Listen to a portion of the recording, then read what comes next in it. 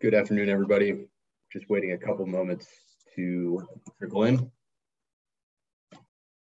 While we're waiting, my name is Tom Bunn. I'm an associate on the iSelect Fund Ventures team. I'm excited to welcome you all to our discussion today.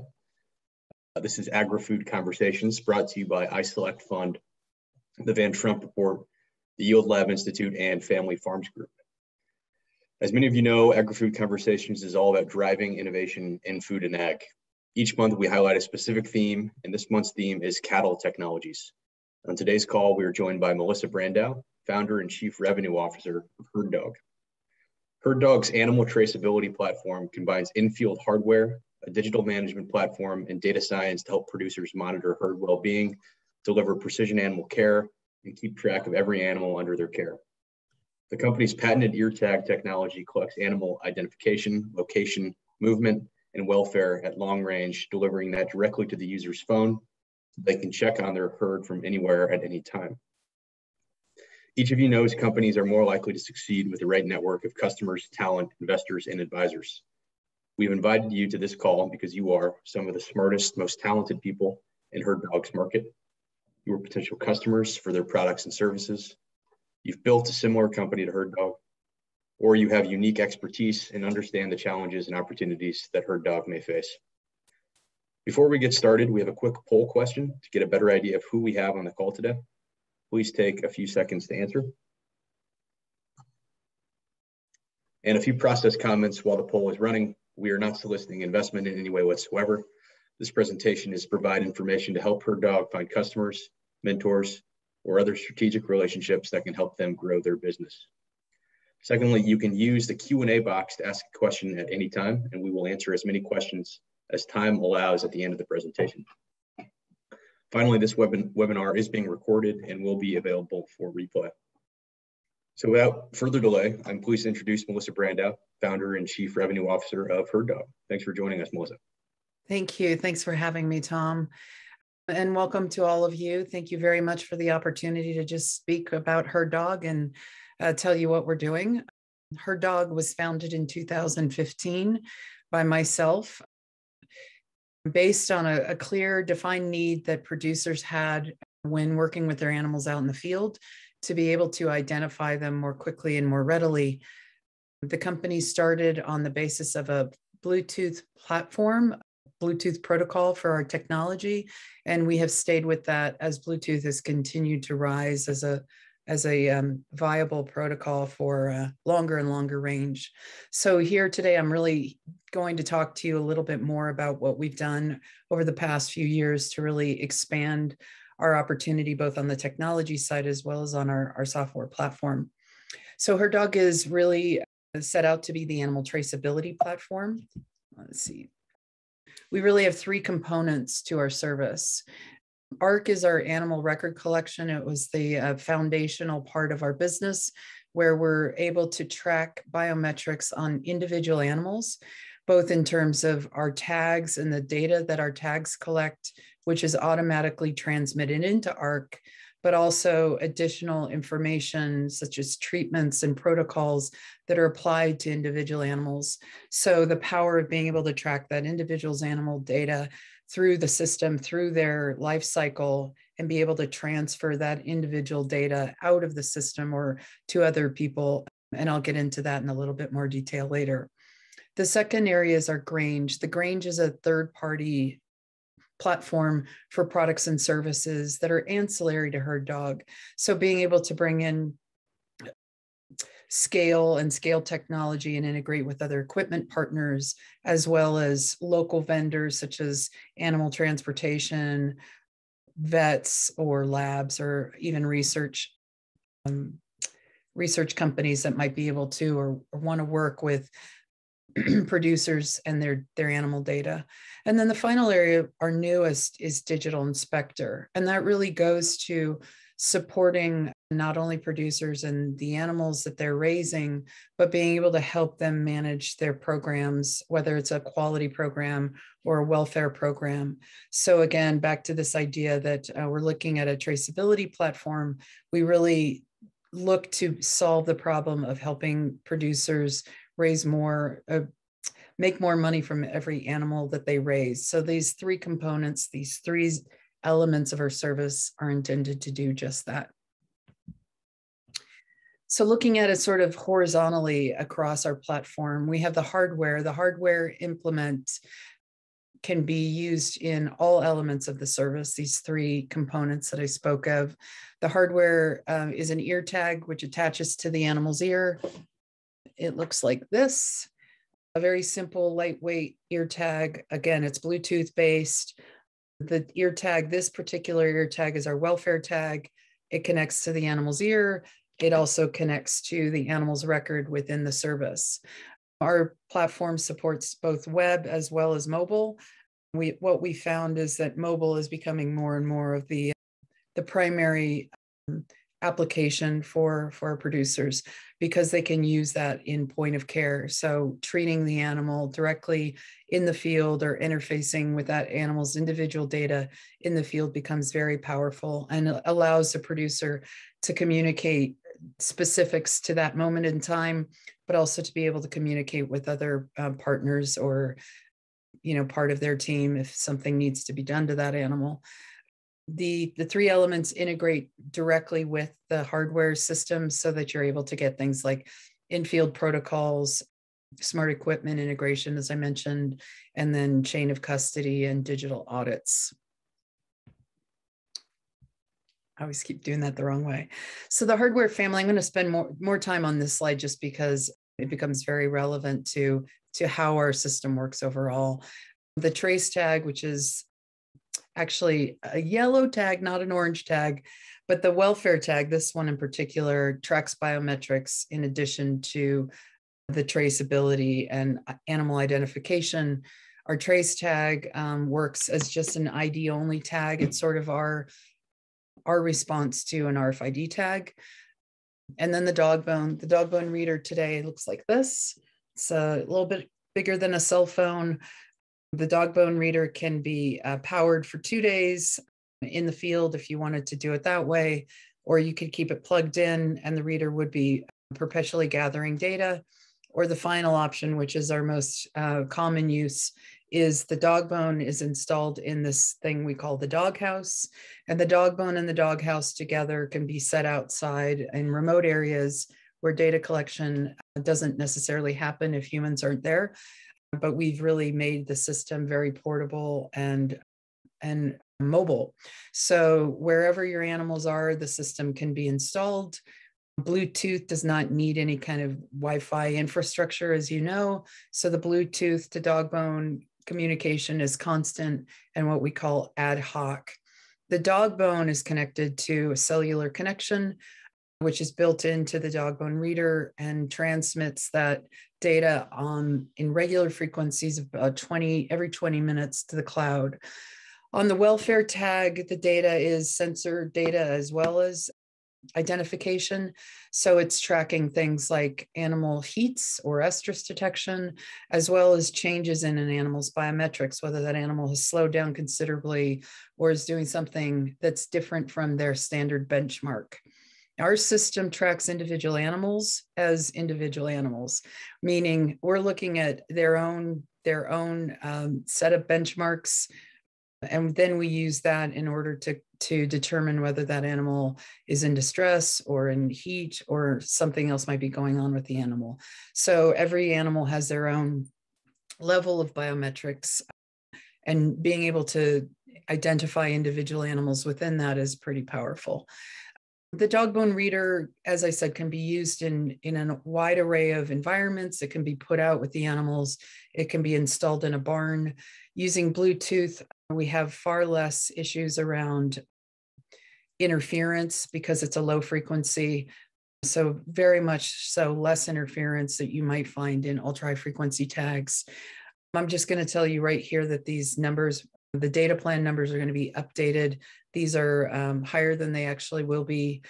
We do it's about $250 to $300 a year. The pricing basically is a data plan on the dog bone. Everything else is bought up front. It enables us to allow producers to feel okay about the tag staying with the animal when it leaves the farm, when it's sold. The dog bones remain as an asset and can continue to track those animals that are still there. And then I'll mention the HerdDogg. The HerdDogg is a drone. The dog bone just attaches directly onto the bottom of the DJI drone, and it can be used to scan your herd, do herd counts, herd checks, and so forth and so on. So if you're looking to do fast counts of your animals over a wide distance or remotely, the HerdDogg is a good system for that. We're starting to see uses and use cases in both feedlots as well as sort of very remote leased lands. I think the really nice thing with the system overall is it's inexpensive. You do have the dog bone reader that reads the data automatically on an ongoing basis, but you can also interface with your phone and the app on your phone, which is pretty unique, right? Because a Bluetooth tag is able to connect directly to the phone. And as a result of that, you have more access to the animal, the individual animal, as well as the animal's record sort of automatically pulls up as you start to read that animal's information. The last thing over here I'll just mention is HerdDogg. So HerdDogg is a satellite alternative to what we're currently doing with Dogbone on a cellular network. Our partner in this endeavor is a company called Swarm. They created a low Earth satellite solution, so considered very similar to our strategy around low price point. The HerdDogg system will be a fairly competitive product and enable us to be able to use our dog bones in more and more remote areas where we know broadband and rural broadband is quite an issue. So the last thing that I really wanted to dig into is something newer on our service, in addition to those three elements that I talked about, which is our traceability initiative. So over the past year and a half, there's been a considerable amount of effort and concern, I think, from the consumer in general as to where their meat's coming from. And so we responded by creating a system that enables a producer to generate an individual QR code for each animal and identify specific types of data to be delivered depending upon who the consumer of that data is. So this particular QR code, if you were to scan it, you would see that it would pull up information on Lockhart Cattle Company. He's our pilot producer in this effort. He's based here in Jackson, Wyoming. And he owns he's vertically integrated. He owns the entire process from the cow-calf operation to delivery to his local Whole Foods. So we're going to be putting QR codes on his meat. It will identify the individual meat type, how long it's been aged, the miles traveled, and really any other field that Lockhart would like to share with his consumer. But the same QR code is used within his processing plant. So he's able to print that QR code and use it as a logistics traceability reference for the animals as they go through the slaughtering process. And that in this way, we're sort of tying together the food supply by providing the cow-calf operator a QR code that stays along with the data that stays with the animal throughout the process, gives us not just the tag ID, but gives us offline, off-tag identification readily and easily. And again, that identification is really dependent upon who the audience is. So the consumer will see one set of data, the packing house or processor would see another type of data. And so we're starting to roll this program out. We call it the Wyoming Traceability Initiative merely because the work in Wyoming is fairly unique. Wyoming has some interesting regulation around what they call their Food Freedom Act, which enables producers to sell direct to consumers as well as into restaurants and retail stores without the same regulatory oversight that is present in most other states. So we're pretty excited about not only that hardware suite of products that we offer, but being able to allow this QR code system to be integrated into them to create what we consider to be the true traceability platform. And that's really it. I know that was brief, but I'm hoping that you have questions and that I can offer more insight as a result of those.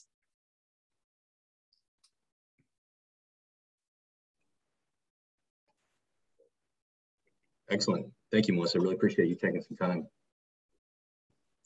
So now we have some time for some Q&A. As I mentioned, there are a couple of ways to ask Melissa a question.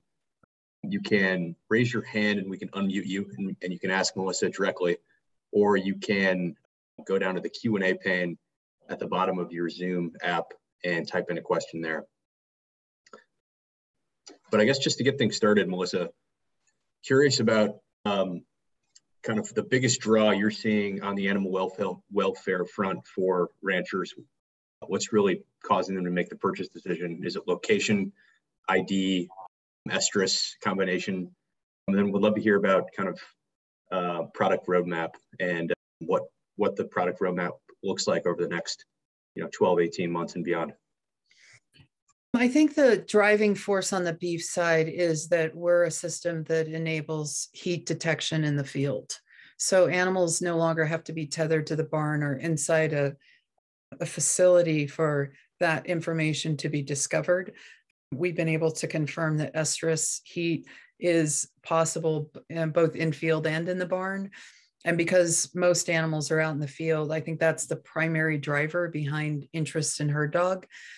And then I'd say secondarily to that, it's really the potential with traceability and generating individual QR codes, just as we've seen in restaurants over the past year as a result of COVID and no one being able to touch their menu anymore.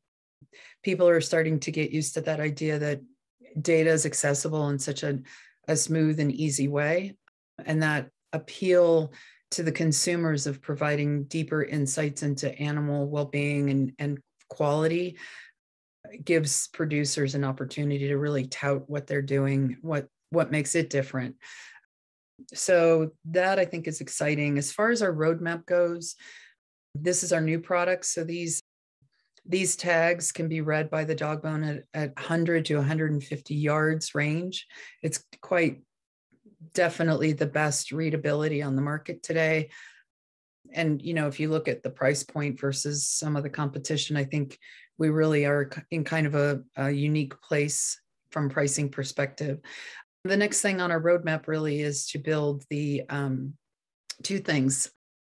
We're coming out with our health tag in 2022. That was our original design. We have it patented, but we're adding in a more robust ear temperature sensor so that it's just working in more environments and working more accurately.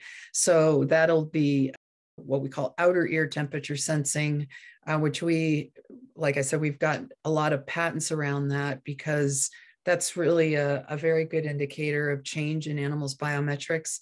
Their ears cool or they heat up depending upon what's going on with them. And so it's a pretty strong means of being able to see changes in biometrics. We're going to be working on a more sophisticated expansion of our digital auditing platform so that we can do more in real time and more remote to help assist in the auditing process for programs. Got it. That's a good segue into my next question, which is about the programs. So do you have an ideal type of program? I know, and the last time I spoke with you guys, that the program market is much bigger than I thought it was. Can you talk about kind of where you are in that, in establishing partnerships with programs and what the ideal partnership looks like?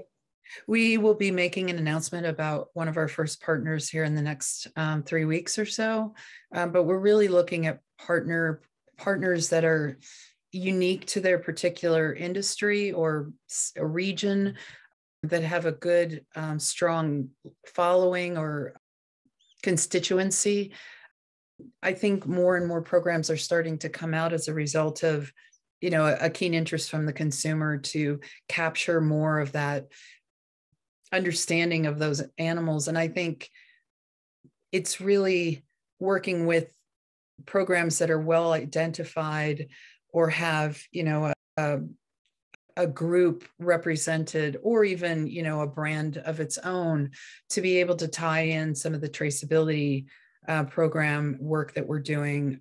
I think that's really our ideal, is to have existing programs that have a well-established name and reputation that we can work with. So programs or brand programs, either one. We've looked at some very large ones.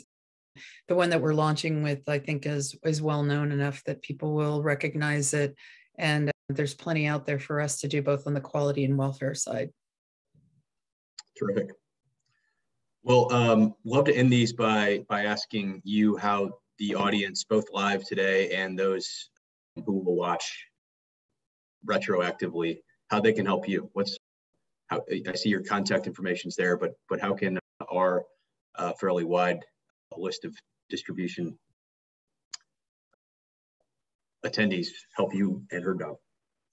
Well, we're always looking for good candidates as far as producers go, always looking for new producers to work with.